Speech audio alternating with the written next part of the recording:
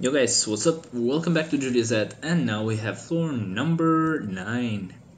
Yup. And we're doing this one with shit.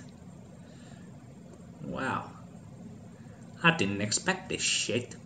But if this guy was a villain, this would be fucking easy as shit. But he's not a villain. He's a shithead. Okay, let's try to do this with Cyclops, maybe? No? I don't know. Fuck. Yeah, let's just try to do that with Cyclops. I don't know, man. I really don't know. I really don't know. Oh. Yeah. I don't know if he can actually do it because it's a pretty hard stage.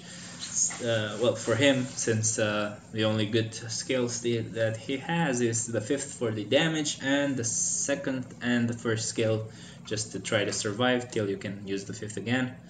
So yeah, but I think I've done this floor before, not at this high level. Basically, I've done it on a lower floor, and I was at tier 1, so that's also something to remember. Hopefully he'll kill these guys faster, come on. Okay, now we have Hela. Yeah, it's pretty easy now, I think. Well, at least compared to before, it's really fucking easy now. Huh.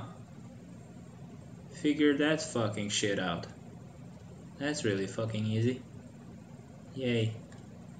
Can you fucking die, please? You're taking fucking hours. Yay, now we only have Maximus, who will actually die like he's supposed to. Like we promised, huh, bitch? We actually made a deal. Can you fucking die like we promised? Like you promised, okay? You promised that. I'm gonna give you the money for that, you know? No money if you don't die. Well, thank you. You died. I'll give you the money. I'm sorry for doubting you. I'll give you the money. I'll give you the fucking money. Okay? Thank you.